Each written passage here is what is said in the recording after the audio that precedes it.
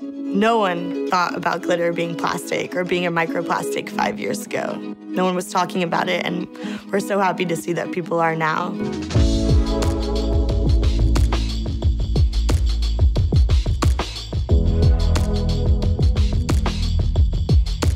I'm Saba Gray. I'm the founder and CEO of BioGlitz, a plant-based biodegradable glitter company. We are aiming to reinvent the fashion industry and the way that they approach embellishments. Most embellishment is based from microplastics or toxic chemicals. We're working to replace all the toxic chemicals with sustainable ingredients. When I moved to New York, I was 18. I always knew that I wanted to work in fashion, but bring an aspect of sustainability to it. When I started carrying glitter on me, people would approach me and, "Why are you so shiny? What's this on your face? Can I have some?" I started glitzing people on dance floors, on the subway. Shine made me feel good. It just is kind of my shield, my armor. But I knew it was polyester. So while it's a beautiful thing for connecting humans, it's inherently poisoning our planet. I wasn't gonna stop wearing glitter. That's when I decided, all right, I have to make biodegradable glitter. There was many times where I was just like, this is probably never gonna happen. But I never stopped.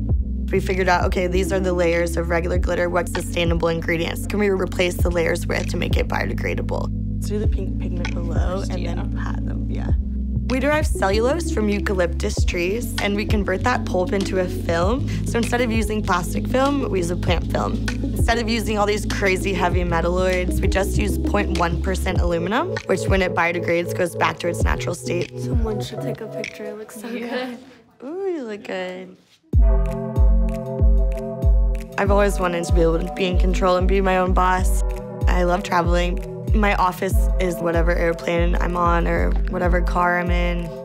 I'm ecstatic that I get to full-body glitz models wherever I go, and that's my job.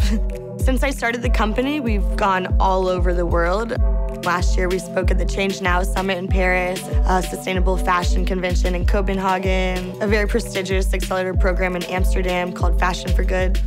The fashion industry is the second most polluting thing to our environment behind oil. And that's really what we wanted to do, is start the conversation.